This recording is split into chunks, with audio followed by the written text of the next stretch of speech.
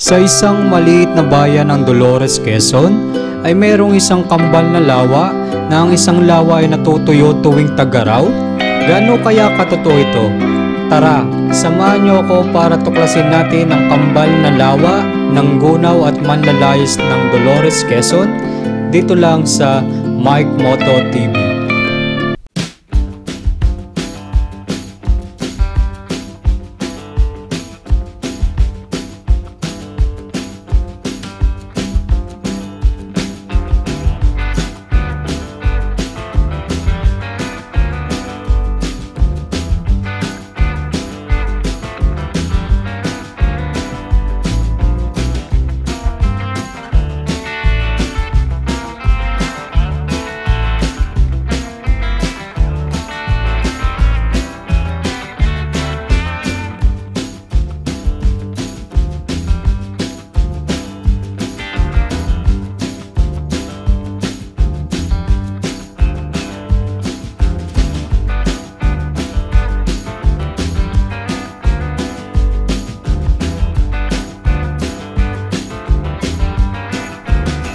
So last time ay pinuntahan natin ng Lake Gunao ng Quezon kung saan meron daw mga buhaya, pero sa alamat lang pala ito ng Lake Gunao, yung kwentong yon.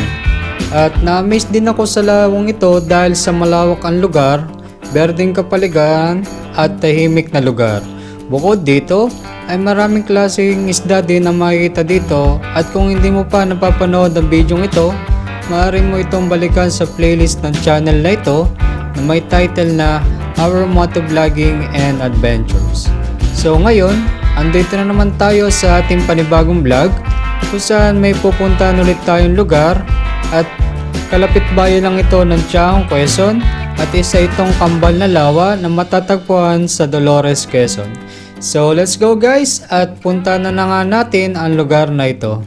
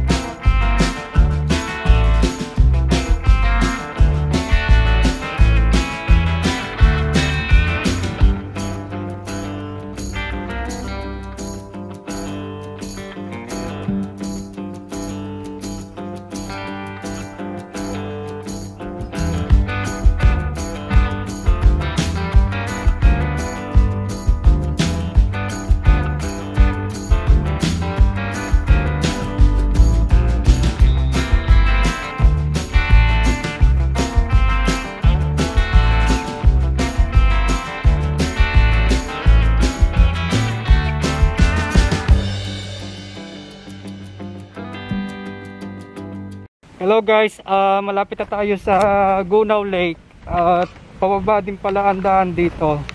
So samahan nyo ko guys para tuklasin natin ulit itong isang klaseng lawa na matatagpuan dito sa Dolores Quezon. Alright, let's go guys.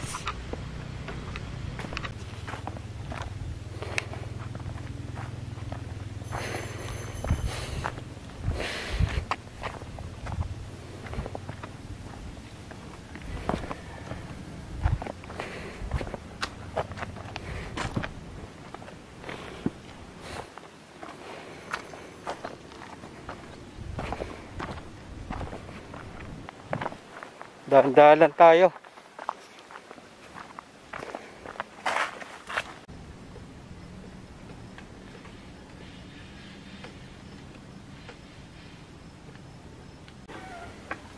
Alright guys, medyo nandito ngayon ako sa kalagitnaan ng pababa ng lawa ng Gunao o Gunao Lake. At kung mapapansin nyo, medyo makipot ang daan dito. So, daan-daan lang ang pagbaba natin, baka tayo dumausdos. Alright. May nakakausap akong mangingisda doon kanina. At tinanong ko kung anong mga makikita dito sa Gunao Lake.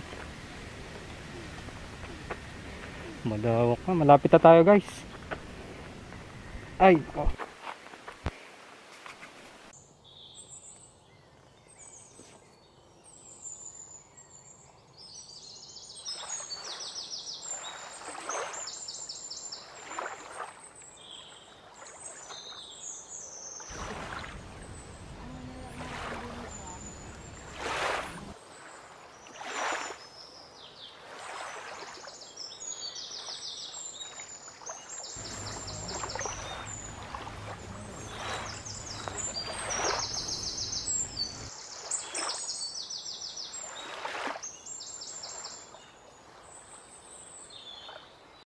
Hey guys, nandito na ako ngayon sa Gunao Lake ng Dolores Quezon. So kung mapapansin nyo dito sa likuran ko, medyo walang tao ngayon. At meron akong nakakita dito mga balsa, mga iba't ibang klaseng bangka at may mga fish pan na rin dito. So guys, samahan nyo ako, tuklasin natin ang Gunao Lake ng Dolores Quezon. Ito ang kambal na lawa ng dagatan na kung tawagin ay Gunao Lake at Manlalayes Lake na matatagpuan sa Dolores Quezon. Malapit din ito sa bundok ng Banahaw na isa din sa pinupuntahan sa Dolores Quezon. Ang Gunao Lake ay may lawak na 23 hectares at may lalim na 384 feet na pinamumugaran din ng mga iba't ibang klaseng yamang tubig katulad ng mga tilapia, hito, dalag at iba't iba pa na siya rin ikinabubuhay ng mga residente dito. May mga nakatayo rin ditong mga fish pan na mapasa hanggang ngayon ay nag-ooperate pa. Maliban dito ay pwede ring mamingwit ng mga isda dito. Subalit maraming mga isda mga namamatay rin dito dahil sa paglala ng algae sa lugar. Dahilan ng pagkonti ng mga huli ng mga mangingisda sa lawang ito. Sa kabilang dako naman ng lawang ito ay matatagpuan dito ang Manlalayes Lake na isang klaseng catch bin lake na natutuyo tuwing tag-araw at kung panahon naman ng tag-ulan ay nagkakatubig ang lawang ito. Mas maliit ang lawang ito kaysa sa Gunao Lake at kung mapapansin nyo sa bidyong ito ay tinataniman na lamang ng mga residente ang lawang ito ng iba't ibang klaseng gulay. Ayon naman sa mga alamat ay kaya nabuo ang Gunao Lake at Manlalayes Lake ay noong unang panahon ay wala pang lawa sa lugar na ito at mayroong nakatirang mag-asawa dito na hindi pa nagkakanak. At lumipas sa mga panahon ay nanalangin ng mag-asawa sa Diyos na biyayaan sila ng anak. At dininig nga sila ng Diyos, sinabi nila si Diyos at pinangako na paglaki ng bata ay hindi nila papatapakin sa lupa ang paa ng kanilang anak. At pagkalipas nga ng 9 na buwan ay biniyayaan nga sila ng Diyos ng malusog na batang babae. At sa paglipas ng panahon ay tinupad naman ng mag-asawa ang pinangako nila sa Diyos at lumaki ang batang babae at naging isang napakagandang dalaga. Isang araw, habang wala ang mga magulang ng babae sa kanilang bahay, ay dumating ang masugid na manliligaw ng dalaga at ang dalaga naman ay abala sa pananahi ng mga damit habang nag-uusap-usap ang dalawa. Ay biglang nahulog ang karayom sa lupa na ginagamit ng dalaga sa pananahi. At sa kalaman ng dalaga na hindi siya maaaring tumapak sa lupa, kaya pinakusapan niya ang kanyang manliligaw na kung maaari sana ay kuhanin niya ang karayom na nahulog sa lupa at ibigay ito sa kanya. Ngunit tinanggihan ito ng kanyang manliligaw. Dahilan para mapilitan ng dalaga na siya na lamang ang kumuha ng karayong na nahulog sa lupa. Walang ano paman ay biglang nagkaroon ng malakas na kulog at kidlat sa lugar, sinundan pa ito ng malakas na ulan. At natakot ang maliligaw ng dalaga at bigla itong kumaripas ng takbo palayo sa bahay. Ngunit bigla siyang nadapa at bumagsak sa lupa. At noong tumigil na nga ang malakas na ulan sa lugar, ay siya rin pagdating ng magulang ng dalaga. At noong hinahanap nila ang kanilang anak at bahay ay nagulat sila na hindi na nila matagpuan ito sa lugar. At maski ang kanilang anak na dalaga ay hindi na rin tumutugon sa kanilang tawag.